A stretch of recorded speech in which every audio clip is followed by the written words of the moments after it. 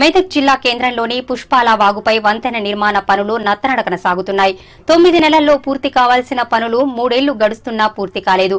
అధికారుల నిర్లక్ష్యమే ఇందుకు కారణమనే విమర్శలు వస్తున్నాయి.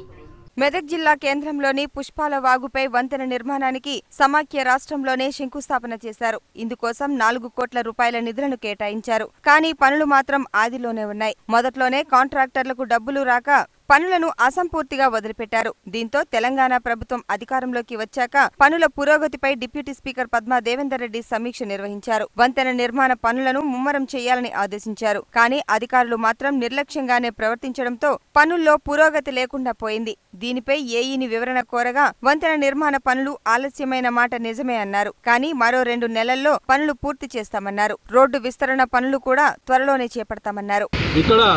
అధికార పార్టీ నాయకులు కానీ అధికారులు కానీ మొత్తం నిమ్మకు నీరెత్తినట్టు చేస్తున్నారు.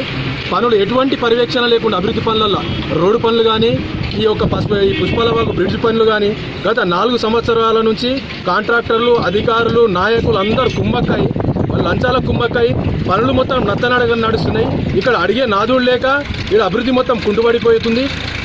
మిగతా జిల్లాలను చూసుకుంటే శరవేగంగా ముందుకు పోతే ఇక్కడ కబ్జాలకు చెరువుకుంటలు కబ్జాలకు గురై ఇక్కడ పరిస్థితి చూసినట్టయితే ఈ బ్రిడ్జ్ 4 సంవత్సరాల నుంచి 2 కాంట్రాక్టర్లు మాలేళ్ళు. ఇక్కడ 3,30,00,000 బడ్జెట్ దీని యొక్క బ్రిడ్జ్ యొక్క బడ్జెట్. ఇది కాలయాపన. ఎట్లా అంటే పని లేనివానికి పనిస్తే మెల్లగా చేసుకుంటారు, అట్లున్న పరిస్థితి. ఏంటంటే ఇక్కడ ఒక్క రోజు కూడా కాంట్రాక్టర్ మందించిన పాపన ఒక అధికారి వచ్చి